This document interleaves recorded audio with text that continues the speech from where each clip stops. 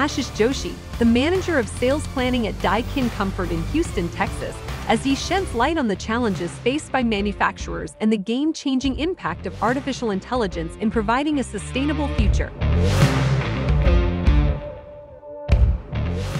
In the history of the manufacturing industry, nothing has come closer than AI in terms of impact.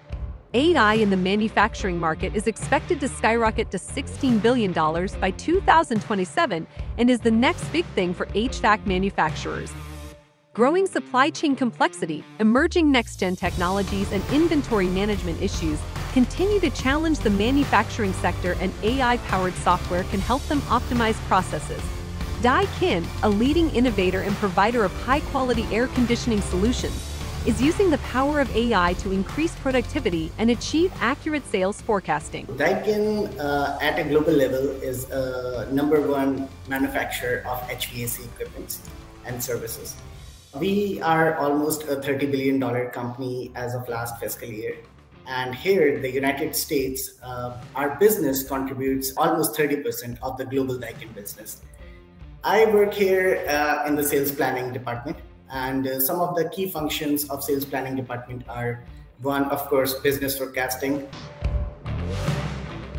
As the United Nations found global CO2 emissions to have jumped up to around 2 million tons, more and more enterprises are moving towards environmental-friendly solutions.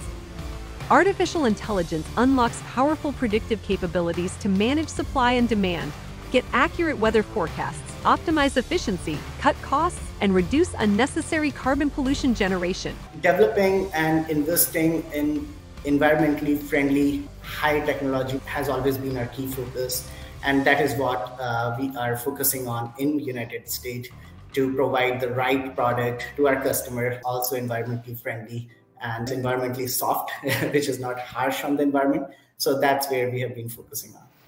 One of the technologies that we always are very proud of in Daikin is our inverter technology.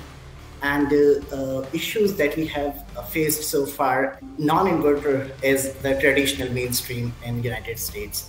And that means that inverter ratio here well less than even 5%, where even the developing nations like India is close to 70% inverterization now, and let alone countries like Europe and Japan, like almost close to 100% inverterization. How will AI be critical to solve the challenges of the manufacturing world? Tune in to know more in the second part of episode 4. Want to know how AI can supercharge your industry? Unlock the secrets with our distinguished guests on the Findability Speak series.